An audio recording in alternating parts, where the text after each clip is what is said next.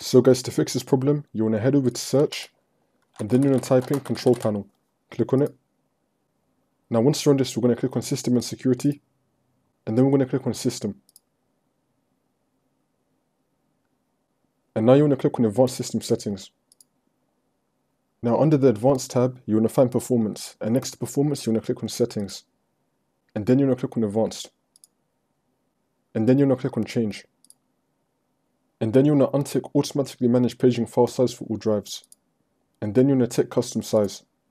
And now for the initial size, you want to put this as your recommended right here. So for me, it's going to be 2173. Now for your maximum size, you can make it anything you want, but it needs to be higher than your current allocated size.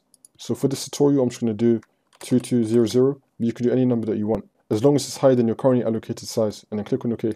Then click on OK again. Now once you do all of that, you just want to restart your computer.